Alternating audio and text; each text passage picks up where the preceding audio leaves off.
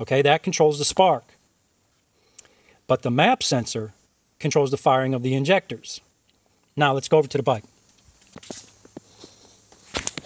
This is a 2015 switchback.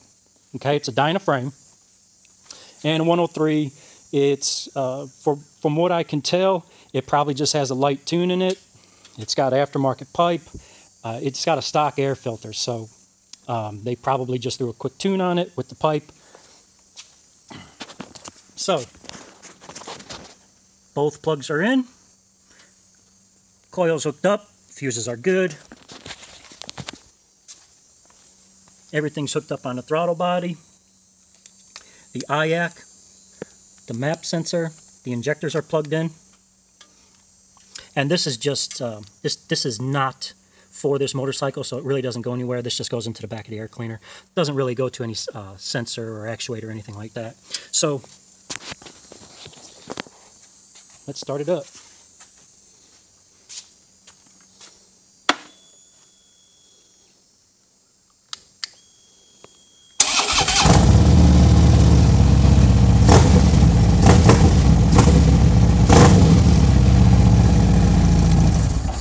All right, now let's remove the spark plugs. Or, yeah, let's just do it in that order.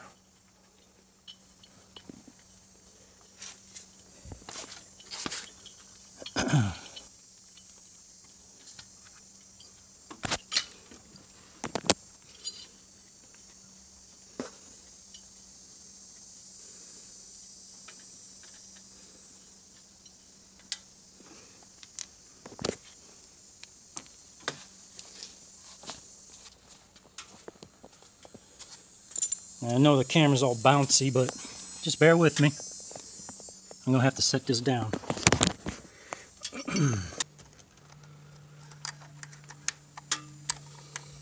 Okay, this is the front cylinder. Got the Noid light. No spark plugs.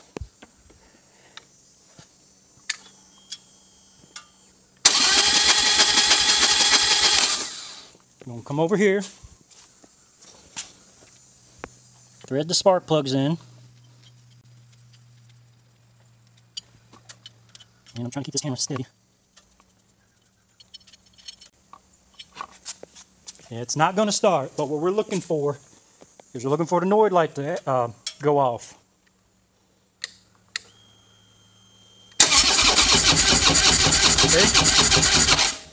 See? It uses the map to trigger the injector firing. Let's just remove one plug, and you'll see it not fire the front cylinder.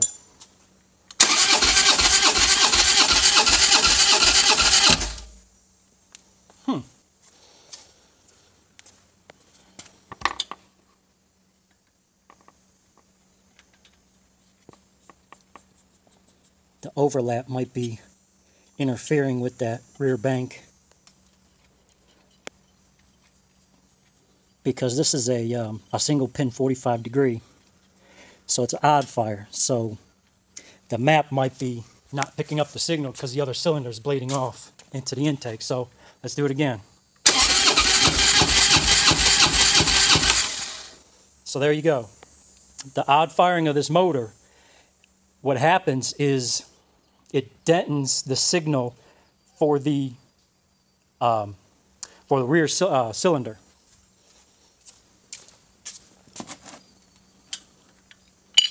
Just to kind of prove that point. Oop, almost dropped that. Don't want to drop that.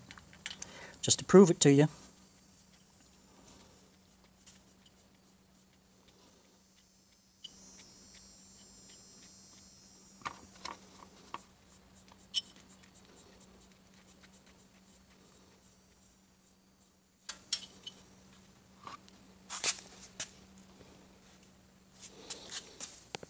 Let me get an angle of that Noid.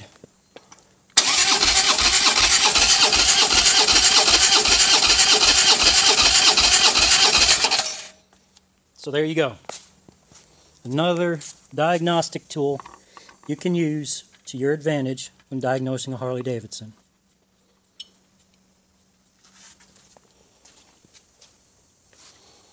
Till next time, this is First Responder Garage, and go blow a gear in someone's ear.